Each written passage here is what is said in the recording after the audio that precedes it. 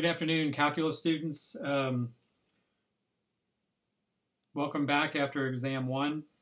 Exam one's testing window closed yesterday, October the 3rd, and I've gotten nearly, in this class, nearly everybody's exam. I think I have all but one or two students who I've gotten their exams from the testing center. So that is an awesome response, and I've not started to grade them yet. I'm still collecting all exams from all of my classes, so it may be a little bit. Don't expect the grade back to you until probably, I would say, the end of next week would be when you could expect them back. When we come back to lecture on Monday, please watch Monday's video, and I'll be sending an email out also over the weekend. But we'll talk a little bit about how you could get your actual graded test back if you want it, and we'll talk a little bit about that. But I should have them graded by mid to late next week. So today, what we were going to do is we're going to review section 3.6 on the chain rule. We're going to talk about implicit differentiation, what that means, how to find the derivative, dy dx if an equation is written in implicit form. And then we're going to look at our first section on word problems and talk about related rate problems today. That'll be our first big application section of the semester. Next Monday and Wednesday, on Monday we'll talk about inverse functions and derivatives and inverse trig functions and their derivatives. And then on Wednesday, we'll look at exponential and log functions and their derivatives. So inverse trig functions and exponential and log functions are good examples of where you see inverse functions used in calculus, and so we'll be looking all next week at inverse functions. I do want to point out that this is kind of a change in the order from your calendar. So we'll do things a little bit out of order from the calendar, but by the end of next week, we'll be still in the exact same place at the end of the week next week.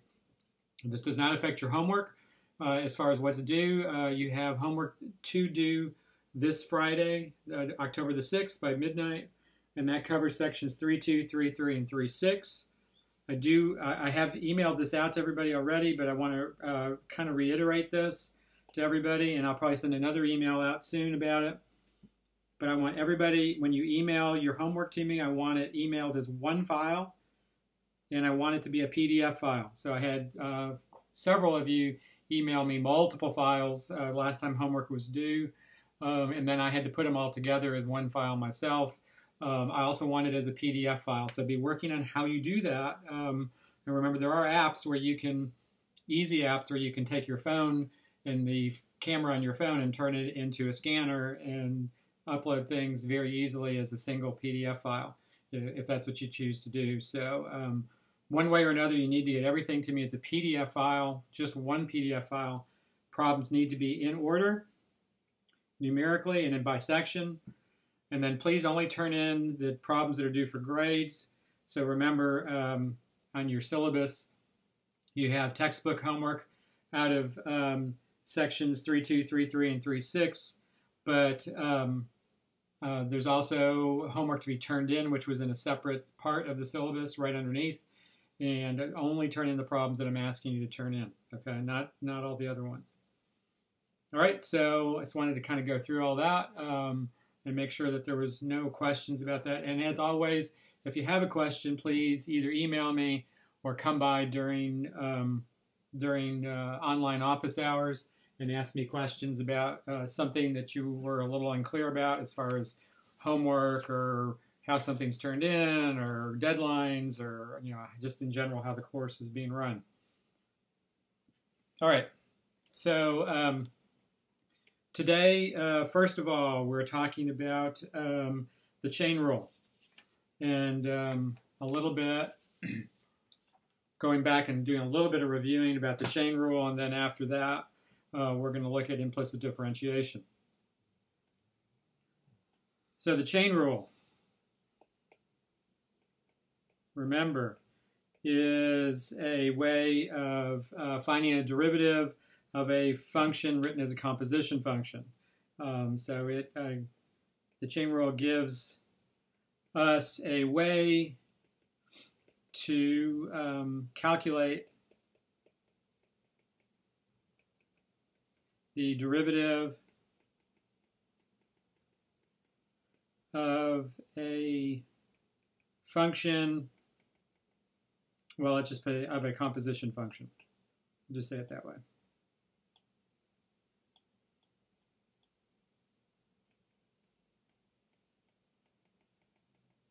And so a composition function, remember, we're talking about a function of a function, right?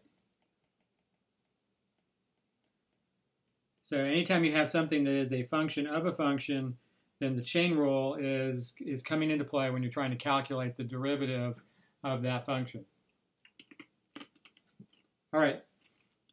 So two ways we could write this out. One way was with prime notation. If f of x could be written as g of h of x, then f prime of x is equal to g prime of h of x times h prime of x. And if you'll remember, you know, the way I talked about this in class, I talked about the g being the outside function and h being the inside function. And so then notice this is g prime of h of x. So this is the derivative of the outside function.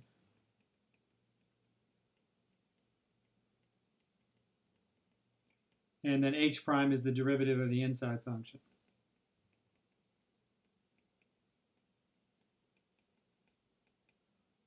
Right, so it's the derivative of the outside times the derivative of the inside is the way I kind of referred to it. Now in differential, so that's with prime notation. In differential notation, the chain rule looks like this. The dy dx is equal to dy du times du dx. Right, that's a differential form for the chain rule.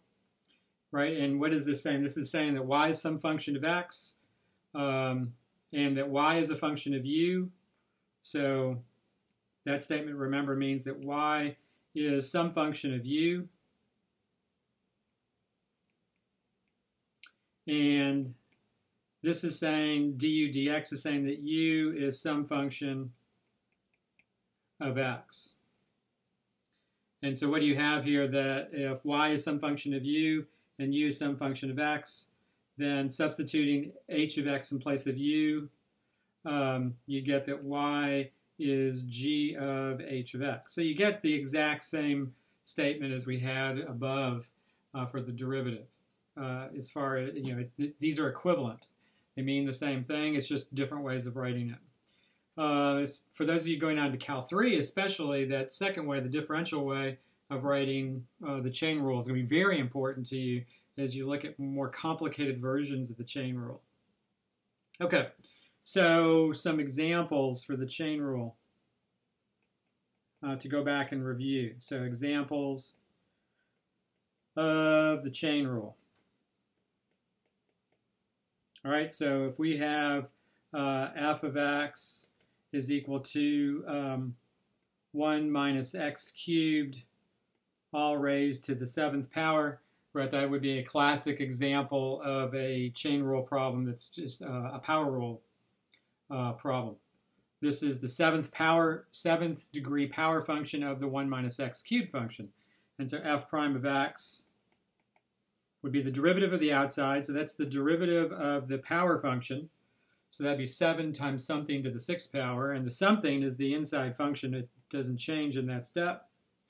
And then that would be multiplied by the derivative of the inside function, which is negative 3x squared. So f prime of x would be equal to, simplifying this a little bit, be negative 21x squared times 1 minus x cubed to the 6th power. And that would be our derivative. All right? F of x, let's see, next example, g of x is equal to sine to the 5th power of x. Sine to the 5th power of x. Now that sine to the 5th power of x is just an abbreviation, remember. It's an accepted abbreviation. Technically, probably not a very good form to write for a power. because for most other functions, we don't really observe that we could do that and write a power of a function that way. But it's a pretty accepted abbreviation. But remember, this is an abbreviation for sine of x to the 5th power, that those mean the same thing. So this is very similar to the problem above. It's a 5th degree power function of the sine function. And so g prime of x would be the derivative of the outside. So that would be the derivative of the power function. So it'd be 5 times something to the 4th power. And the something is that inside function, which doesn't change in that step. And then that would be times the derivative of the inside function. And the derivative of sine x is cosine x. And so g prime of x is 5, and probably the way you'd mostly see it written is 5 sine to the 4th times cosine, like that. Okay. Let's say we have h of x is equal to the tangent of 5x to the 4th minus 1.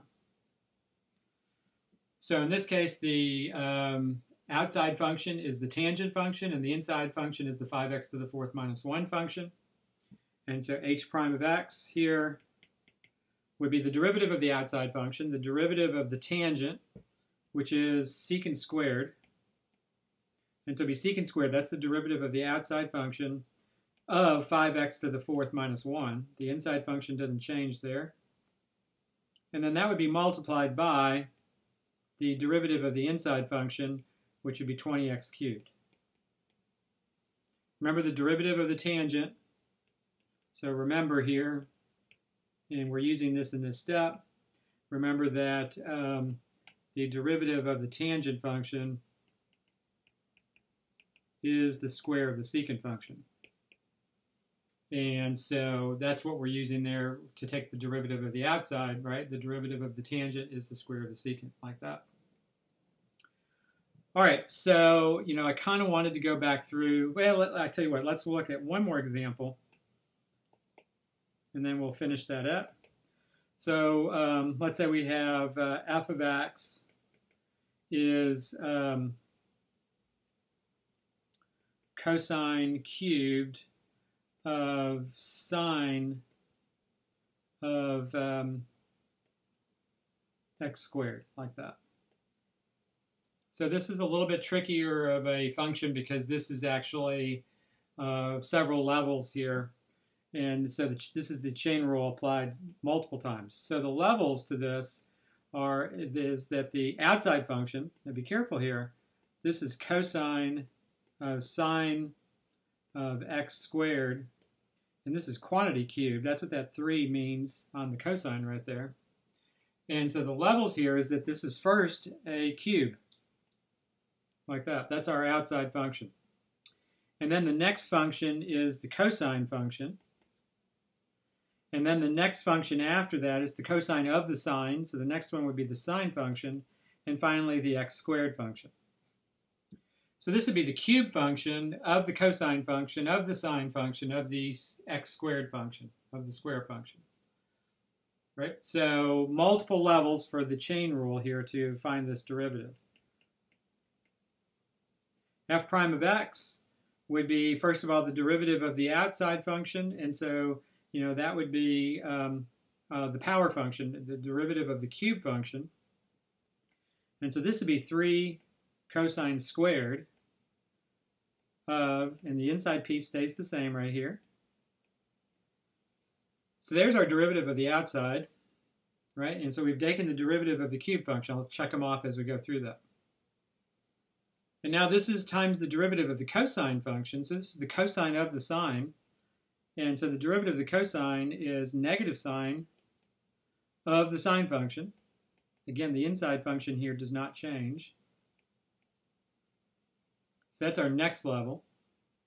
Check, I've done the derivative of the cosine. Now times the derivative, and I have to kind of carry this over to the next line here, times the derivative of the sine. So this is the sine of x squared. So the derivative of sine would be cosine of x squared. And again, the inside piece does not change in that composition function. And then finally times the derivative of the very inside piece there, the x squared, the square function, which would be 2x. So that's tricky. Definitely have to kind of keep things straight. And I've taken care of all 4 of those functions there. Kind of cleaning this up a little bit. You wouldn't want to really leave it like that. So let's see, I have a 3 and a 2 and a negative 1. So that would be negative 6. And I have an x as a factor. And then cosine squared of sine of x squared. Right? And then that would be multiplied by and I maybe put multiplication symbols in here to kind of separate things a little bit, times the sine of x squared. Got that taken care of. And then finally times the cosine of x squared.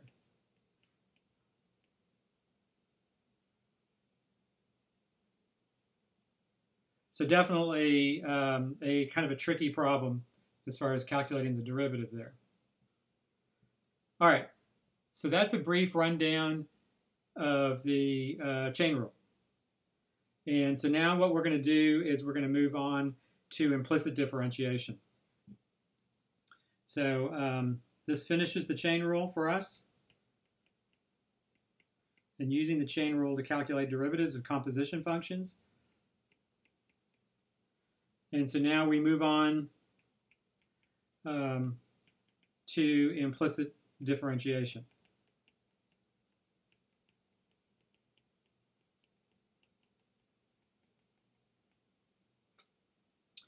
All right, so one way to look at this as we move into implicit differentiation is so far what we've done is we have learned how to calculate functions that are written in explicit form.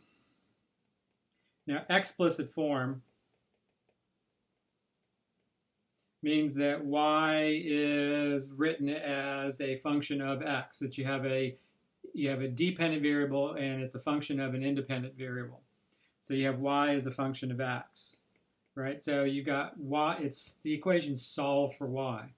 So you might have y as a function of x, you might have s as a function of t, right? That in every case that the function is solved for a variable. So like if you have f of x equals x cubed plus x squared minus 2, right? What do you have here? You have that y is explicitly written out as a function of x, right? Y is written in terms of x there, like we've got right there. If you had a position function for a vertical motion problem, we had s of t is negative 16t squared minus 32t plus 100. Right, what do we have here? That s, the position, is written as a function of t. S might, with vertical motion, that might be written as h, possibly as for height. But the point here is that you've got, what are you going to do? You're going to find ds dt in this problem. You're going to find the derivative of s with respect to t. On this problem, you're going to find dy dx, the derivative of y with respect to x. Every problem we've talked about where we've calculated a derivative, they've all been written in what we call explicit form. They've all been a independent variable is or a dependent variable is a function of an independent variable. All right, so what we're going to do today is look at how you might calculate derivatives if the functions or the equation's not written in explicit form. So I had a brief interruption there. So what we're going to do is look at how to find derivatives of functions that are in implicit form. Now, another way to kind of think about this is if we're talking about functions, everything we've done so far, all graphs that we've looked at have passed the vertical line test. Right? When you write an equation in explicit form, like the ones that I've talked about here, well, the graphs of all those functions pass the vertical line test. You don't have any plus or minuses on a radical or anything like that. So a function that's written in explicit form like that is going to pass typically going to pass the vertical line test. So what happens? What happens if you have a graph And there's lots of applications where this might be true, where the graph itself does not pass the vertical line test. So just for example,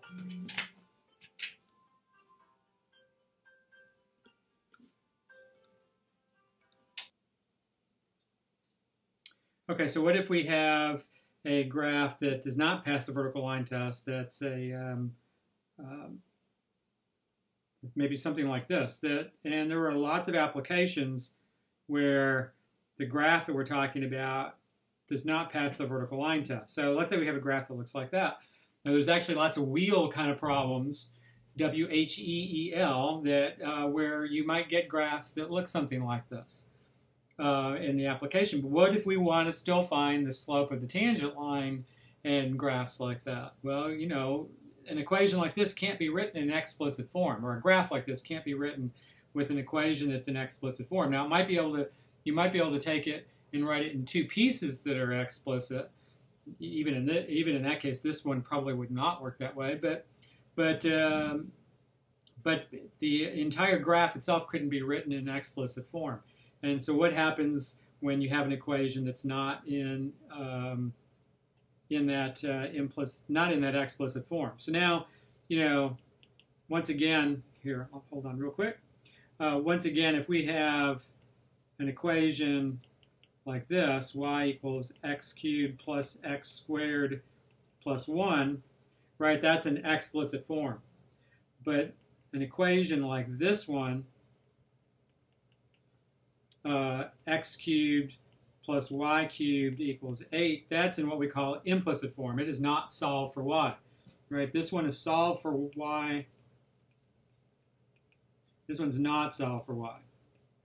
Now, that second equation, you could solve that one for y actually relatively easily and write it in explicit form.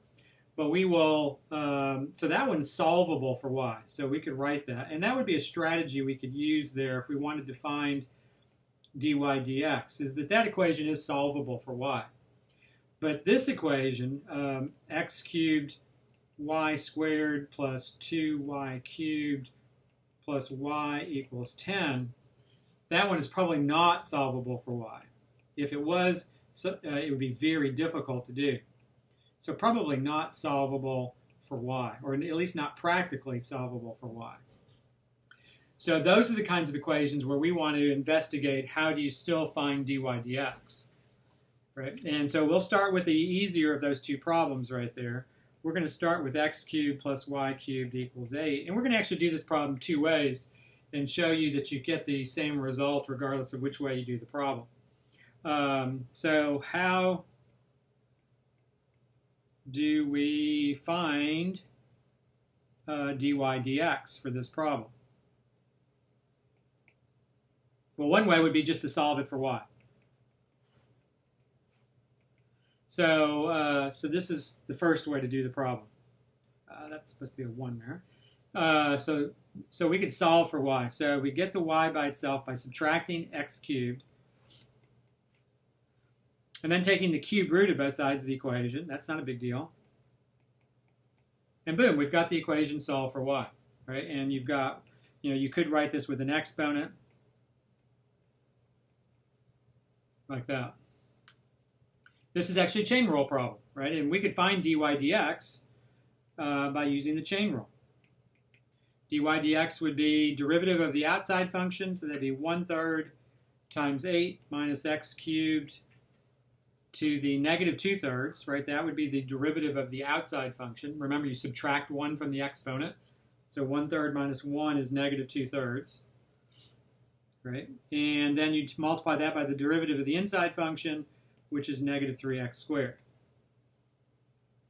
Right? The 3's cancel, and you'd end up with dy dx equals, and we would have a negative x squared in the numerator, and in the denominator we'd have 8 minus x cubed to the 2/3 power.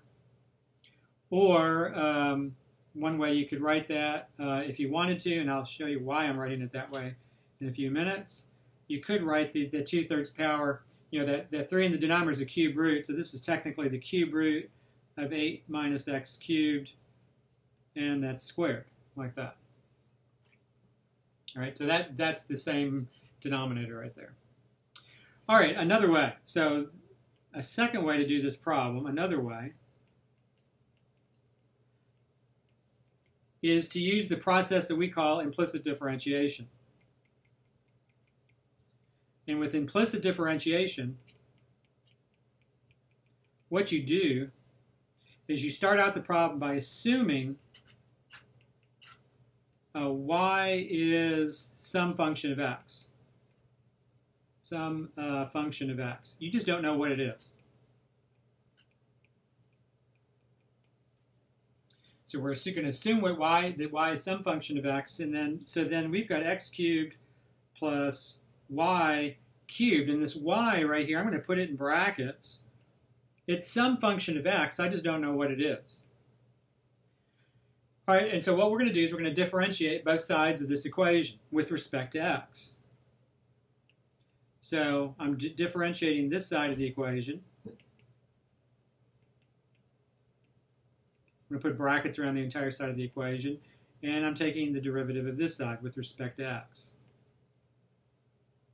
Now on the left side, then this would be the derivative of each of these terms. And on the right side, well, that's easy. The derivative of 8 is just 0 with respect to x. All right, so now what have we got here? We've got the first term, the derivative of x cubed with respect to x. Well, that's just 3x squared. That's just a power rule problem. But the second one, this is the derivative with respect to x of y cubed. And remember, y we're assuming is some function of x. So you could think of that y cubed if you wanted to. I'm going to write this off to the side. We're typically not going to write it out this way, but you could think of this as some function of x cubed. And so how do you find the derivative of a function of x raised to a power like that? Well, you use the chain rule. This is a chain rule problem. And so the derivative of the outside here would be 3 times y to the second power. That's the derivative of the outside of that function. And then the derivative of the inside of that function, well, the y is, we're assuming is some function of x. We just don't know what the function is. And so all we can do to find that, or to write that derivative, is just write it as the derivative of y with respect to x. That would be the derivative of the inside. And that's equal to 0. And now what you do, okay, so this is the first step. The first step is assume y is a function of x, differentiate every term, both sides of the equation with respect to x. And remember that anytime you see a y, you're assuming that that y is some function of x. So you have to use the chain rule when you've got a y like that. And so now what we do is we solve. Remember, we were after dy dx.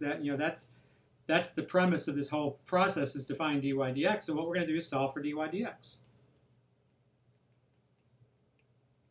So to solve for dy dx, we'd subtract 3x squared. So you'd have 3y squared dy dx is equal to negative 3x squared. And then you divide by 3y squared, and dy dx would be, the 3's would cancel, notice, and you'd get the negative of x squared over y squared. Now what I want you to do is I want you to compare our answer here, where we get negative x squared over y squared, and the answer we got the first way we did this problem. And I want you to see that they're really the same thing. Because notice that the answer we got the first way we did the problem was negative x squared over the cube root of 8 minus x cubed squared. But what is the cube root of 8 minus x cubed? If you look right here, that's equal to y. So if you substituted y in there, notice you would get negative x squared over y squared. You get the exact same derivative, just get it in a slightly different form. You get it in terms of x and y rather than just as a function of x. You know, if you're going to evaluate this derivative to find the slope of a tangent line, presumably you'd have both the x and y coordinates, so you could use that form. So notice we get a form that's equivalent. And so we've got this new process now where we can calculate derivatives. So even if the function's written or the equation's written in implicit form. Now, this problem that we just looked at here on this page, we could have solved for y. So now let's look at a problem where solving for y is not on the table at all. So let's say we have this function or this equation, x to the fourth plus 3y to the sixth plus y squared equals 10. Now this equation, first of all, is in implicit form, right? It is not solved for y. So that's an implicit form, and it's not solvable for y.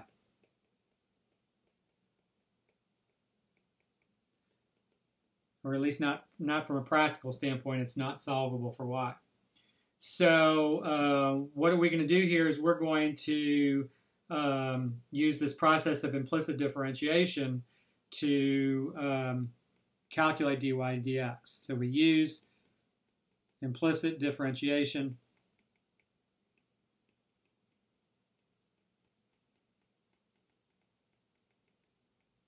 to find dy dx. Okay, so what are we going to do here? We're going to calculate the derivative of both sides of this equation. Now I'm going to emphasize that we're doing that by putting brackets around both sides and emphasizing that we're differentiating both sides of this equation with respect to x. That we're assuming here that if two things are equal, that their derivatives have to be equal also. So on the left side of the equation, what are we doing here? We're calculating the derivative of each of these terms separately. So the derivative of x to the fourth with respect to x plus the derivative of 3y to the sixth with respect to x plus the derivative of y squared with respect to x equals, and then on the right side of the equation, the derivative of 10 with respect to x is 0. So I'll just go ahead and write 0. Now notice that anytime you have a y in there, then you're thinking chain rule for how you're going to calculate the derivative. Let me clean this last term up just a little bit. Okay. So so how are we going to go about doing that? How do we evaluate each derivative? The derivative of x to the fourth with respect to x would be 4x cubed. The derivative of 3y to the sixth with respect to x, this is a chain rule problem, right? So you have to use the chain rule here. And so to use the chain rule, the derivative of the outside would be 18y to the fifth. Remember what we're doing. We're assuming y is a function of x. Assume y is some function of x. Just don't know what it is. So that 18y to the fifth is the derivative of the outside, and then the derivative of the inside would be the derivative of y with respect to x, which we just write as dy dx. That third term would be exactly the same thing. The derivative of the outside would be 2y, that's the power rule, and then the derivative of the inside would be the derivative of y with respect to x, which would be dy dx. And then that would be equal to 0 on the other side of the equation. Now notice on this equation, once we've differentiated everything with respect to x, we still have, we have two dy dx terms. So you have a little bit more algebra to do here. So now solve for dy dx. So let's see how we're going to do that. First of all, notice that the 4x cubed is not a dy dx term, so I would put that on the other side of the equation. Subtract 4x cubed. And then the other two terms are dy dx terms, so I would factor dy dx out of those two terms. And that would leave me with 18y to the fifth plus 2y, like that. And there, you've got it, just about. You just solve for dy dx. You divide both sides by that expression in the brackets. And sure enough, we found dy dx. As a function of both x and y, that's okay. It's not a problem to do that. All right, so hopefully there's no questions there. Let's look at our next problem. So let's see, and I'm probably going to need a little bit of room here, so I'm going to go on to the next problem. And in this equation, I have x squared y plus x y cubed equals -2, we'll say. All right, so this is definitely an implicit differentiation problem. This is not solved for y. And so implicit differentiation is definitely the method we're going to use here. I really don't have much of an option. Solving this for y is not going to be an easy process to do. I might be able to solve it for y in terms of x, but it's going to be a difficult and not practical thing to do. All right, so now I differentiate both sides of this equation with respect to x. Now I'm going to stop writing this step out after this problem. You know, we know that that's what we're doing. We're differentiating both sides of this equation with respect to x. And on the left side of the equation, what are we going to do there? We're going to take the derivative of each term separately with respect to x. And again, on the right side, you get 0. The derivative of -2 with respect to x is 0. That's not always the case where you'd get 0 on the right side of the equation. It's common to write it that way, but you definitely don't always see it that way, so just to kind of point that out. All right, so on the left side there, the problem here is that this is the derivative of a product, and so this has got to be the product rule right here. Don't overlook the product rule and the quotient rule, you know, all those rules that we've talked about for differentiation still certainly are governing what we do. And so both of these are derivatives of multiplication problems, and so they're both product rule problems. So the first one, the derivative of x squared y, would be the first factor times the derivative of the second factor, but the derivative of y with respect to x would just be dy dx, plus the second factor times the derivative of the first, but the derivative of x squared that's explicit, so that's just 2x times y. So there's the product rule in the first term. And then in the second term, go through the same process. It'd be the first factor times the derivative of the second factor, so the derivative of y cubed would be a chain rule problem. And so this would be 3y squared. That would be the derivative of the outside times the derivative of the inside. Remember, we're assuming y is a function of x. So the derivative of the inside, the derivative of that y with respect to x would just be dy dx. So that's my first times the derivative of the second. And then that would be plus the second times the derivative of the first, but the derivative of x is 1.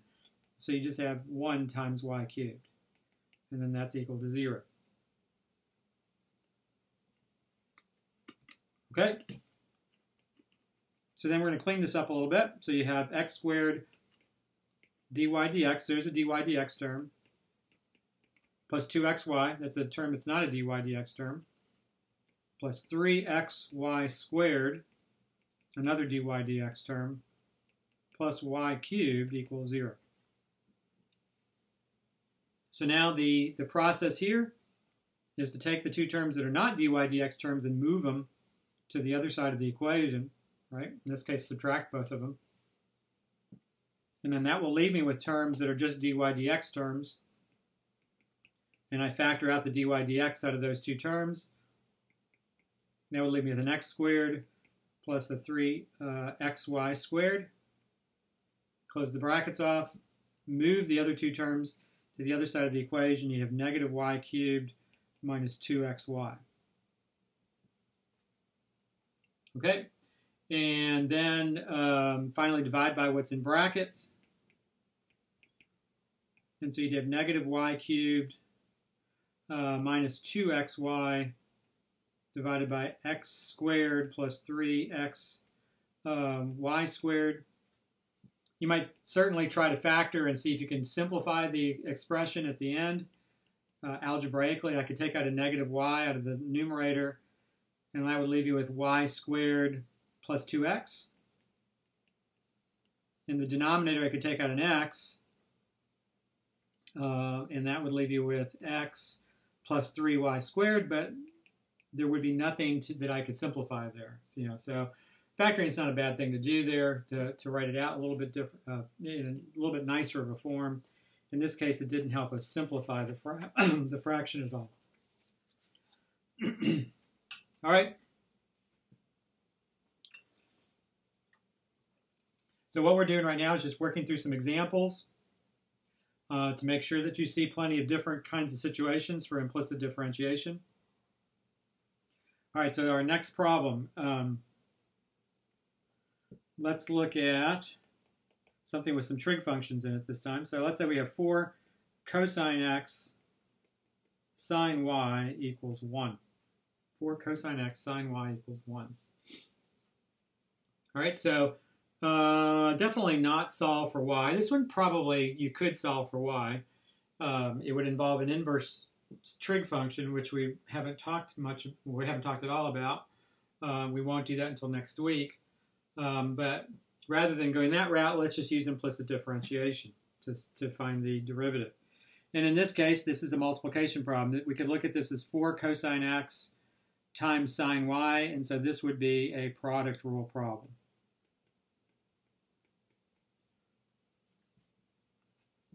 Okay, so we would use the product rule here. We'd have the first factor, 4 cosine x, times the derivative of sine y. Now be careful here.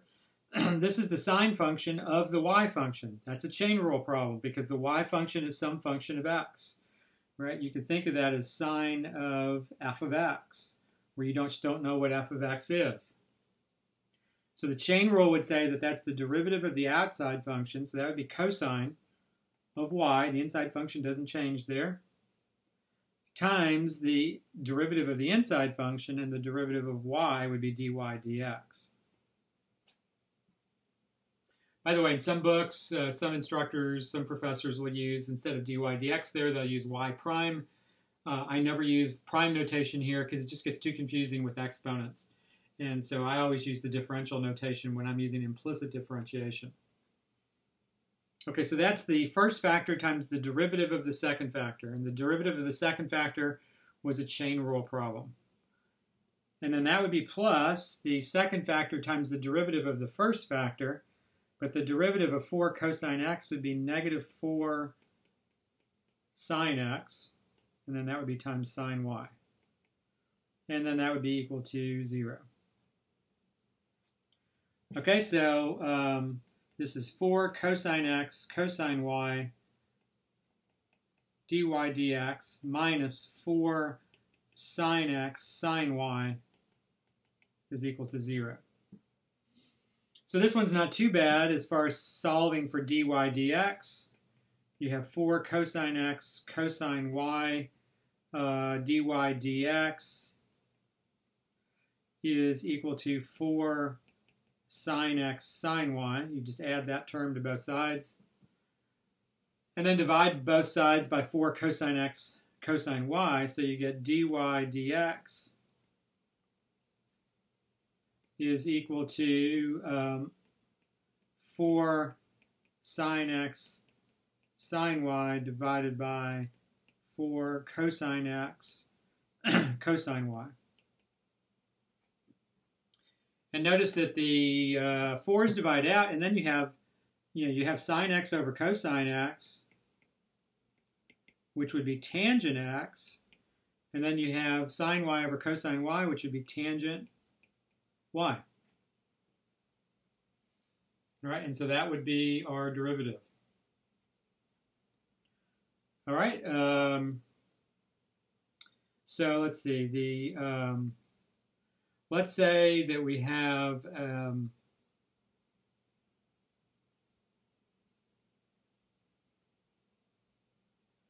let's find the slope of the tangent line in this problem. We want to find the slope of the tangent at the point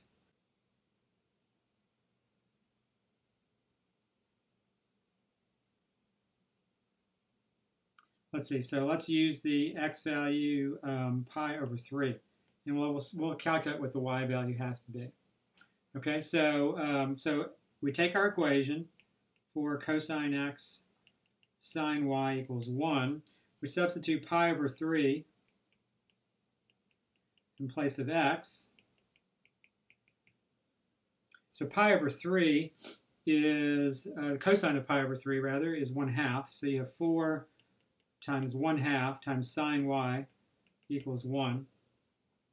And so 4 times 1/2 is 2. So you get 2 sine y equals 1. Sine y equals 1/2. And if we're talking about quadrant 1 angles, so let's just talk about that restriction that it's quadrant 1 angle. Then the sine is equal to 1/2 at pi over 6. Sine of pi over 6 is equal to 1/2. So this is going to be pi over 6 right here. And so there you go. We're trying to find the slope of the tangent at the point pi over 3, pi over 6. So what do we do here? We take our derivative, dy dx, that we just calculated, and we would evaluate it at this point, pi over 3, pi over 6. So notice in this case, we need both the x and the y values to calculate this derivative. And so this would be the tangent of pi over 3 times the tangent of pi over 6, like that. So the tangent of pi over 3 is the square root of 3. The tangent of pi over 6 is the square root of 3 over 3. And so you end up with 1, interestingly, as when you multiply all that out. And so the slope of the tangent line at that point is equal to 1. All right, so that sounds good. All right, let's look at another problem. All right. So let's say we have this equation, x, so another example, x cosine y equals 1. And let's find the equation of the tangent line. Find the equation of the tangent at the point 2 pi over 3. And again, you could substitute 2 and pi over 3 in there to make sure that that equation actually goes through the point 2 pi over 3, but it does. So first find dy dx. Now we could solve this for y again, but it would involve the inverse cosine function, which we don't know how to differentiate at this point. So we're not going to go about that route. We're going to instead use implicit differentiation.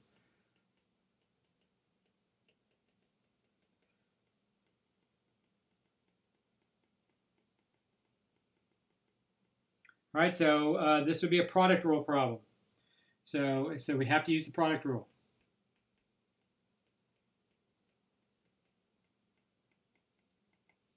So let's see, this would be the first factor times the derivative of the second. Okay, so cosine of y is the cosine function of the y function.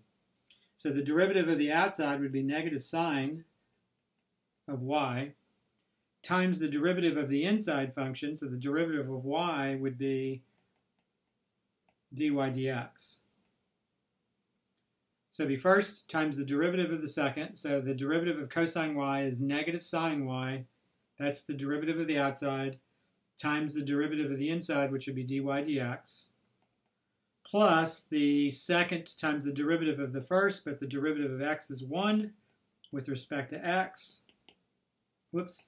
And then you'd have the derivative on the right side of the equation is 0. Okay, so this is our equation. We get negative x sine y dy dx plus cosine y equals 0. And then we solve for dy dx. Now, technically, since you have the point, you really wouldn't need to solve it for dy dx at this point if you didn't want to, but I'll go ahead and do that. So you have negative x sine y dy dx is equal to negative cosine y. And then divide both sides by negative x sine y, and you get the dy dx is equal to cosine y over x sine y. Now I could write that as cotangent, but everybody's more familiar with the sine and the cosine, so I would just leave it like that probably when we're evaluating it. So now we find the slope of the tangent.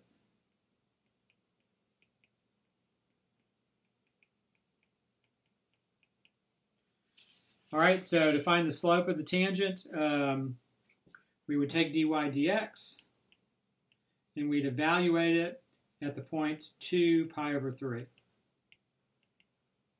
So let's see, so that would be cosine of pi over 3 over 2 times sine of pi over 3.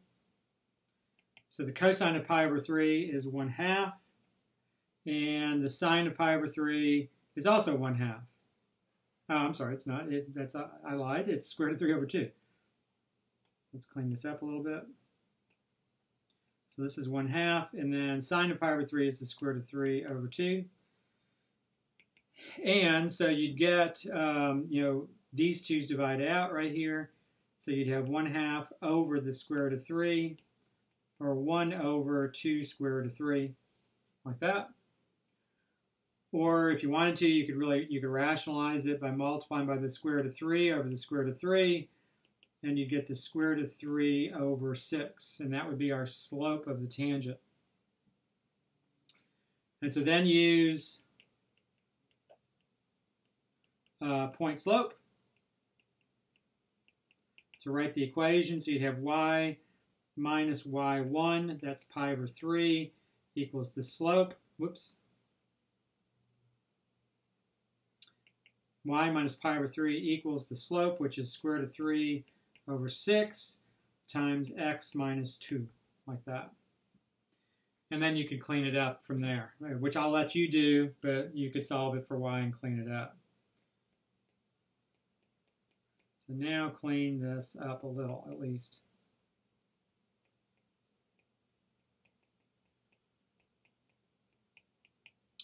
All right.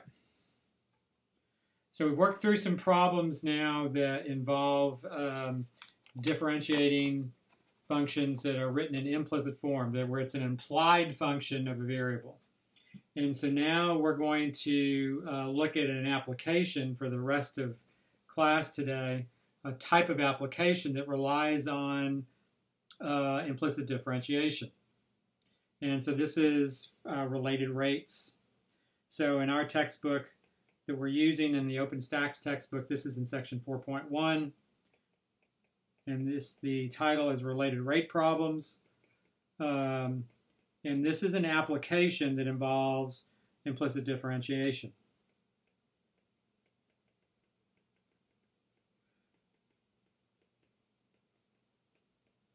So that involves implicit differentiation. Okay. So let's talk about how this is going to kind of work out. So first of all, a rate, if we're talking about related rates, we got that word rate in there. A rate is a derivative with respect to time.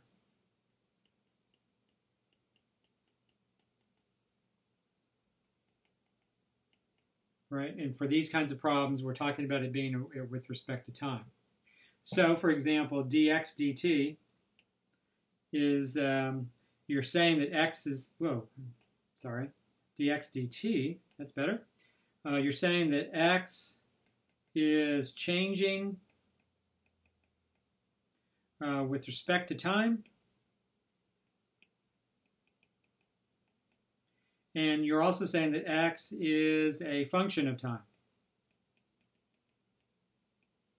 So whatever x represents, it's changing with respect to time, and it's some function of time. If dx dt is positive, so that would say that x is getting bigger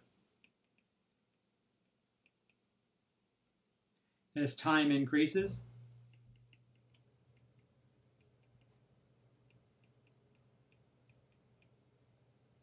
And if dx dt is less than 0, if dx dt is negative, then x is getting smaller.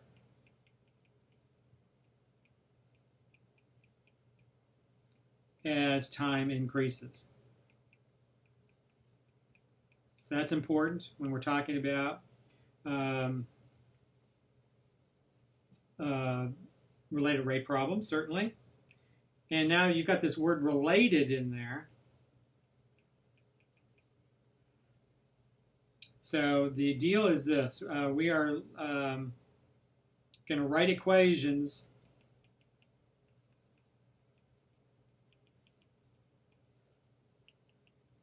that relate two or more rates to each other.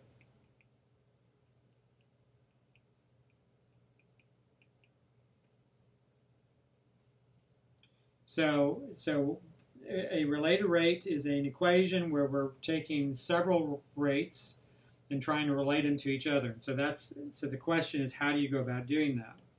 And how do you use that to solve a related rate problem? All right, so probably looks somewhat confusing at this point, which I would understand. And so what we're going to do is we're going to write down a method for solving related rate problems, and then we're going to actually apply this method in several problems. So solving a related rate problem.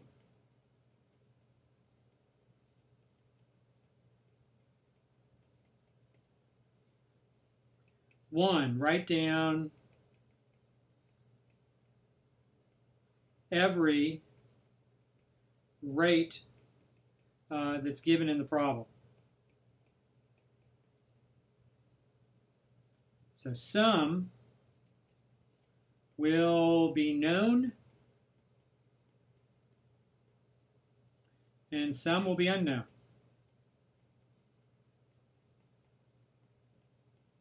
So some rates you'll know and some rates you won't know in the problem. So when I talk about rates, we're talking about things like dx dt, dy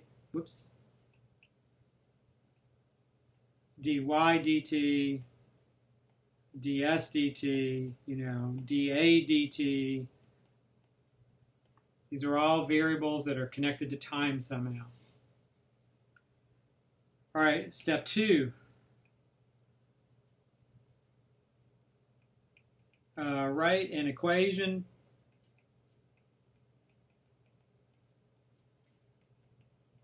that relates the variables in the problem, not the rates, but that relates the variables in the problem.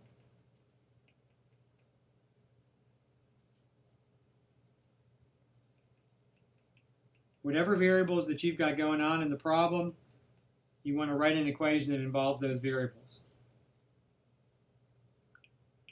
3, you're going to assume these variables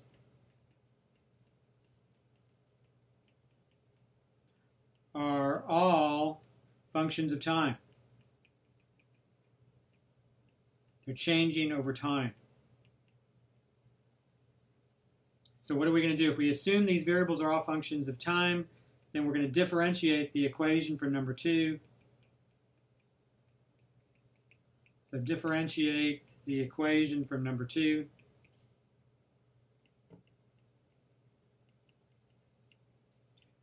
With respect to time.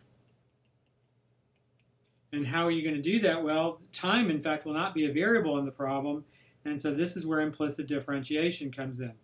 In these problems, every variable is implicit because they're all functions of time. They're all functions of a variable that's not even in the problem. And so they're all going to be implicit differentiation problems. All right, so once you've differentiated the equation, you substitute all known quantities. Known quantities and rates. And then finally, fifth thing, solve for the unknown rate.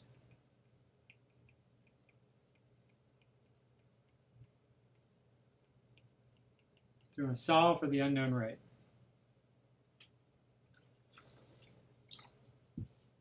All right, so we're going to look at a problem, and we're going to use these steps and see if we can walk through how to solve this problem. All right, so this is our example, kind of an introductory example. We're going to drop a rock into a pond.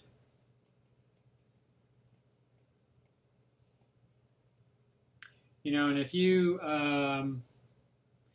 drop a rock into a pond, what's going to happen? There's this circular ripple that starts expanding away from where you dropped it. So this is circular ripple moves away from the point of contact.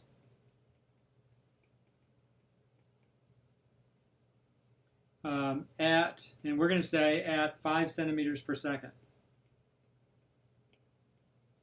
So notice that 5 centimeters per second is a rate, right? And the question is, find the rate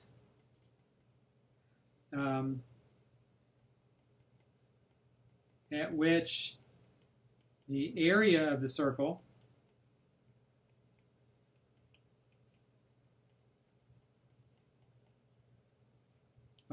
is expanding of the circular, let's say find the rate at which the area of the circular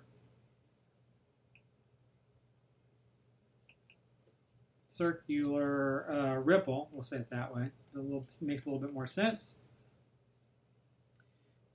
Find the rate at which the area of the circular ripple is expanding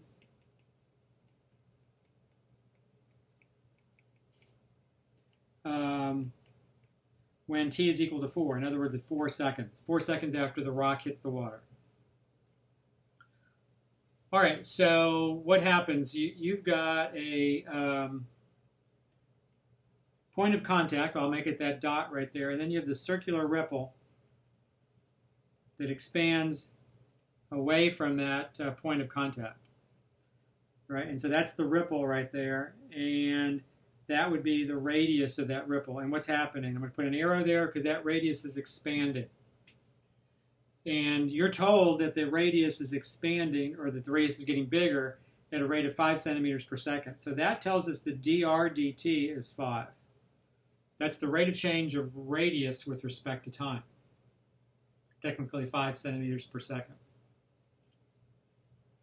And then what are we being asked to do here? We're being asked to find the rate at which the area of that circle is expanding.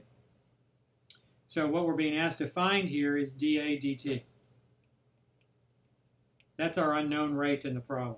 We know that the rate is dr dt, the rate at which radius is expanding is 5. dA dt is what we're trying to find in the problem.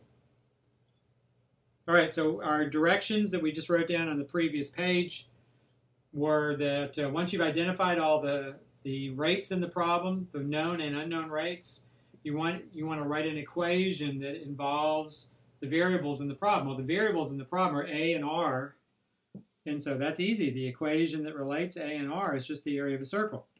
A is equal to pi r squared. There's our equation that relates the variables to each other. And now what we do is we take that equation and we differentiate both sides with respect to time. Now, neither of those variables has a t in it, or there's no t in there anywhere. And so what are you saying here is that both of those variables are implicitly functions of time. They are not explicit variables, they're implicit variables. And so this is a place where, in this kind of problem, where we use implicit differentiation on every variable, because these are all assumed to be some functions of time here. So the derivative of a with respect to t is simply dA dt.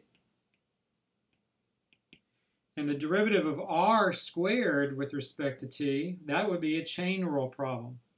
And so the derivative of the outside would be 2r, And then the derivative of the inside would be dr dt.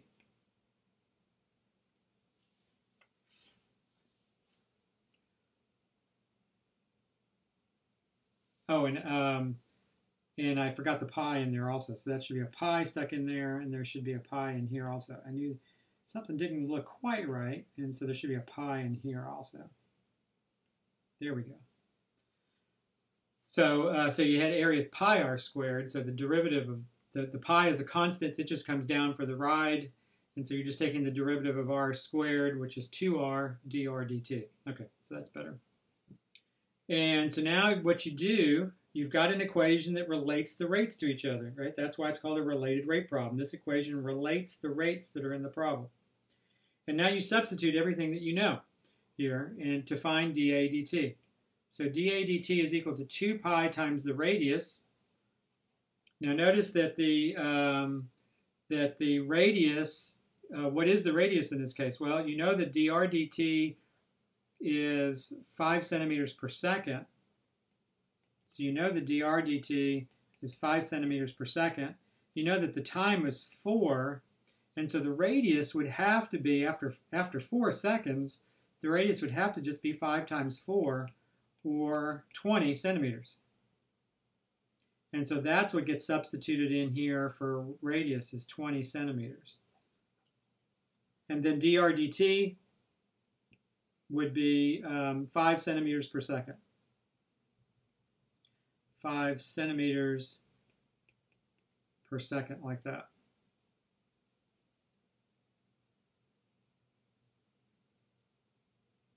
All right, and so what happens here? We have dA dt, do the arithmetic here, would be 200 pi.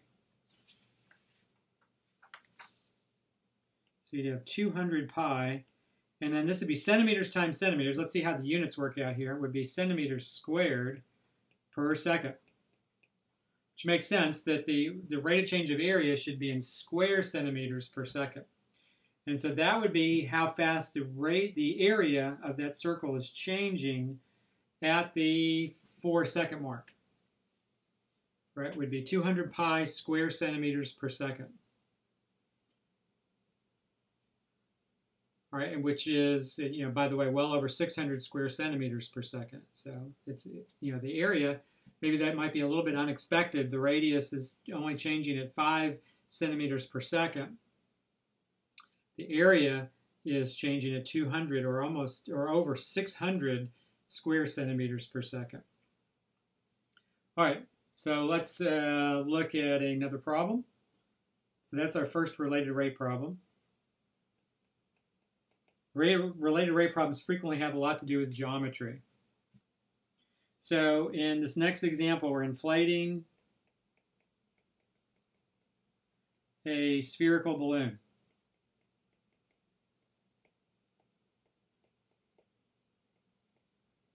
All right, the volume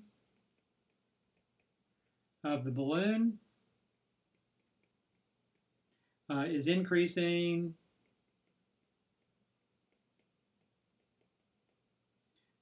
at 800 cubic centimeters per minute. So the question is, how fast, so when you see how fast, you're talking about a rate. How fast is radius increasing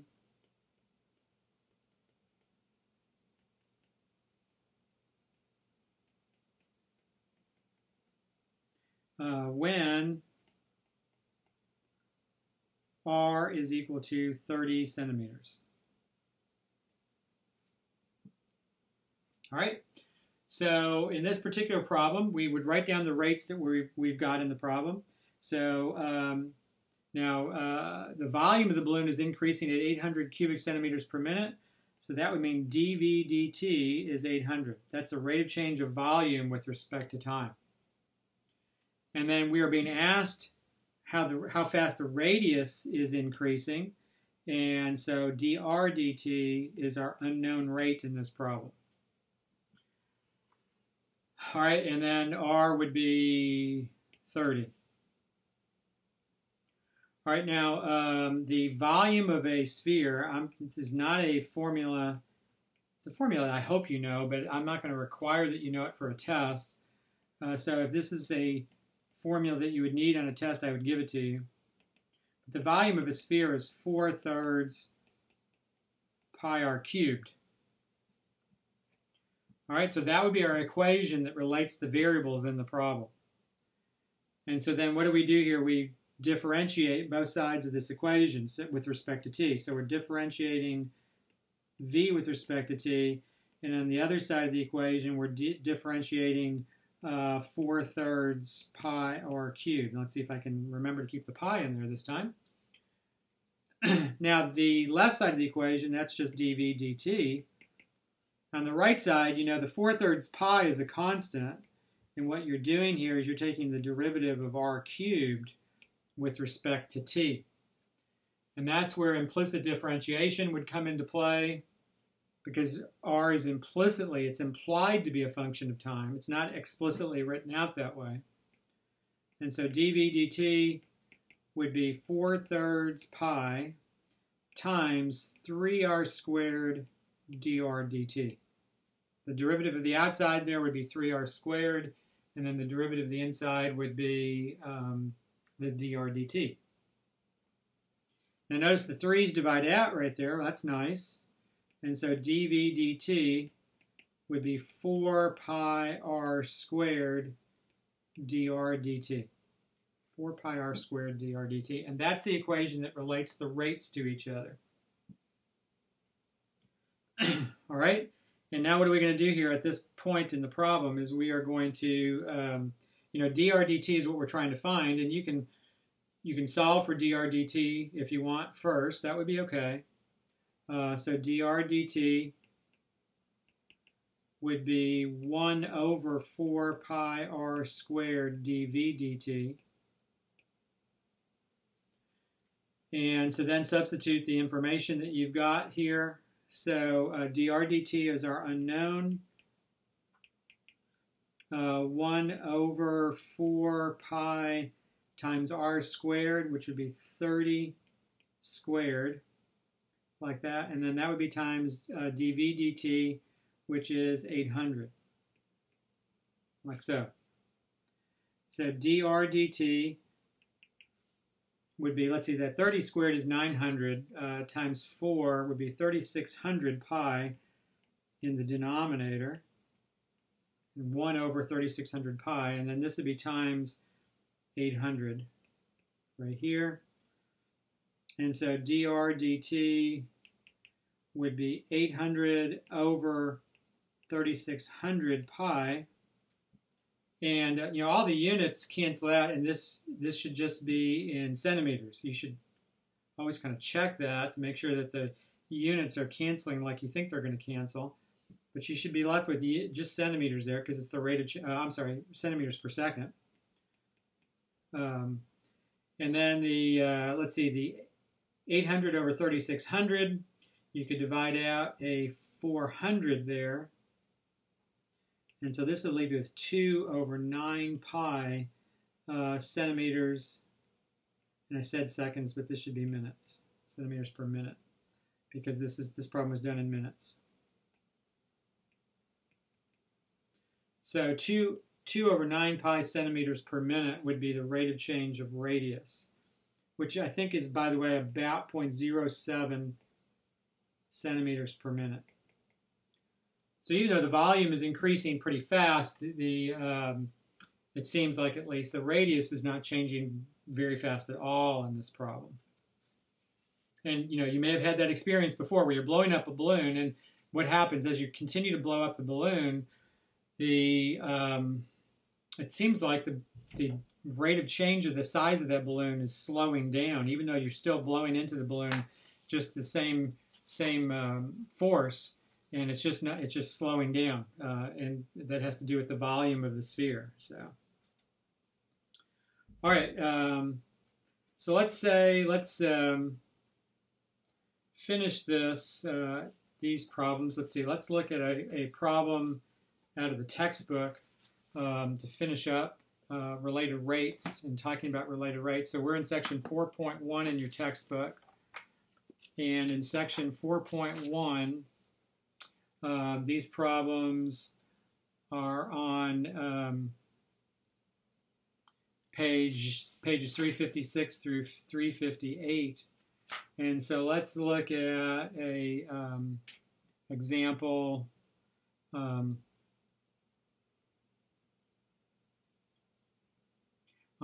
This is on page 357, problem number 38. Okay, so this is page 357, section 4.1 of your book, and this is problem number 38. It says you stand 40 feet from a bottle rocket on the ground and watch as it takes off vertically into the air at a rate of 20 feet per second. All right, so let's just draw that out. You're 40 feet from a bottle rocket that's on the ground. So let's say that the rocket is right here. So it launches vertically. And we all know that's not really practical. The bottle rockets don't go vertical for very long, but we'll accommodate that. And you're standing 40 feet from it. And so this is you right here. It says, and it takes off into the air at a rate of 20 feet per second. So if this is the height of the bottle rocket, h, then dh dt is 20 feet per second. All right, it says find the rate at which the angle of elevation changes when the rocket is 30 feet in the air. All right, so there's you looking at the bottle rocket as it's launching. And the angle of elevation in this picture is this angle right here, theta. And theta is getting bigger. As the bottle rocket's launched up, theta is getting bigger. And so d theta dt is the rate, the unknown rate. That's the rate we don't know in the problem. It says find the rate, angle of elevation, when the rocket is 30 feet in the air. So this would be when h is equal to 30. All right, so what we've got to do is we've got to write down an equation, first of all, that connects theta and h to each other. And in this case, we have this right triangle here, and the equation that relates theta and h to each other is the tangent function. You have the tangent of theta is the opposite over adjacent, and so you have tangent of theta is equal to h over 40. And that would be the equation that relates these two quantities to each other. And then what are we going to do here? We're going to differentiate both sides of this equation with respect to t. Now, if you want to, by the way, you could multiply both sides by 40. You don't need to do that, but I'll go ahead and multiply both sides by 40. And then what we're going to do is we're going to differentiate both sides with respect to t. The 40 is just a constant, so it just comes down for the ride, and we're taking the derivative of tangent, and then on the other side we're taking the derivative of h, both with respect to t. All right, so the 40 comes down for the ride, and the derivative of tangent is secant squared. So that'd be secant squared of theta, but now you got to be careful. You're saying that theta is some function of time here. So this is a implicit differentiation problem, and theta is an implied function of time. And so this is a chain rule problem. The derivative of tangent is secant squared, and so you get secant squared of theta, and then that would be times d theta dt, the derivative of the inside. The other side of the equation, we just get dh dt, like so. All right, so let's see what we've got here. D theta dt is our unknown in the problem, and so we're going to solve for d theta dt. You've got this 40 secant squared here, so we divide both sides by it, and we get d theta dt is equal to 1 over 40 secant squared theta, like so, times dh dt. Now the good thing here is the secant squared is in the denominator, and the reason it's a good thing is because the secant is the reciprocal of the cosine. So a secant squared in the denominator simply means we have a cosine squared in the numerator. And so I'd rather write it that way, definitely. See, it's cosine squared theta over 40 like this, and then this would be times dh dt. All right, so what do you need to do here? You need to find, if we're going to substitute into this equation, we need dh dt. We have that. What we don't have is theta. We need to find theta when h is 30. And so we use our equation that we started with here, and we get that the tangent of theta is equal to 30 over 40.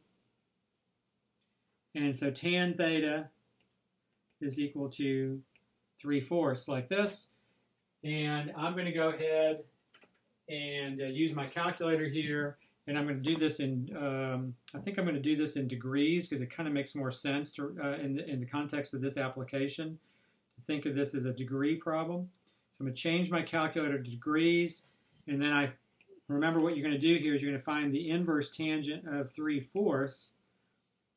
So I find the inverse tangent of 3 divided by 4, and I get about 36.9 degrees. So theta is about 36.9 degrees, like this. And so we're going to use theta equals 36.9 in our equation, and we're also going to use dh dt in our equation. And so d theta dt, that's the rate of change of the angle of elevation with respect to time, would be the cosine squared of 36.9 divided by 40 times dh dt, which would be 20. And so let's see what we've got here. That's d theta dt. 20 over 40 is 1/2. So you have 1/2 times cosine squared of 36.9 degrees is what I get. So you certainly would want to check my arithmetic on that and make sure that in my algebra there at the end, make sure I did all that correctly. But I'm going to take the cosine of 36.9 degrees. So I get that number, and then I'm going to square that number. And then I'm going to divide it by, and so that gives me, the way I did the calculations, I got 0.639 approximately for the square of the cosine, and that would be divided by 2. And so d theta dt would be that number divided by 2. So about 0.319, about 0.32, we'll say. And the units there would be degrees per second, 0.32 degrees per second.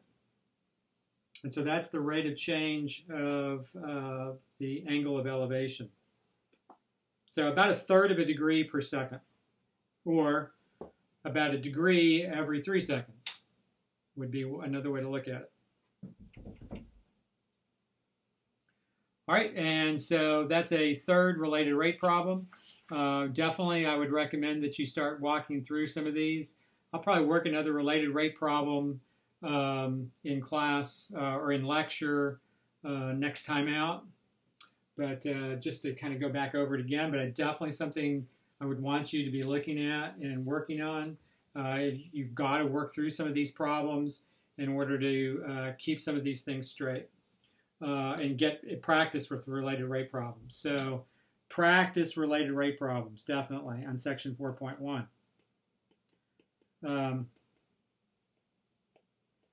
And then I would also say practice implicit differentiation because lots of students have trouble with implicit differentiation also. And so make sure that you go back over those sections and work some problems. Okay, that's going to be an important topic. Those are going to be important topics on our next exam. All right, and so as far as office hours, a couple things to mention to you here as I close down the lecture for the day. First of all, I'm going to have office hours tonight. So that's Wednesday from 8 to 9 o'clock, 8 to 9 p.m. And then also tomorrow, so this is Thursday, or that'll be Thursday, from 1 to 2 p.m. And one thing I'd like to kind of point out is that office hours from now on, evening office hours, I'm going to be expanding these for my classes. So evening office hours are going to be, for most weeks, is going to be Sunday 7:30 to 9, which it has been since the beginning of the semester. But then also Monday, Tuesday, let's see, spell the word Tuesday, Tuesday and Wednesday from 8 to 9 p.m. So four nights a week I will be available online for help. Sundays from 7:30 to 9, and then Monday, Tuesday, Wednesday from 8 to 9. So try to take advantage of that. Come by for help when you have questions, okay? Remember that homework is due this Friday. Remember what I told you at the beginning of the lecture today about sending it as a single PDF and the other things that I mentioned about it. So please be getting that to me by Friday of this week. All right, hopefully you have a great day. Thank you for watching the lecture, and we'll be in touch. I'll be hopefully getting the exams out to you or the grades out to you by the end of next week.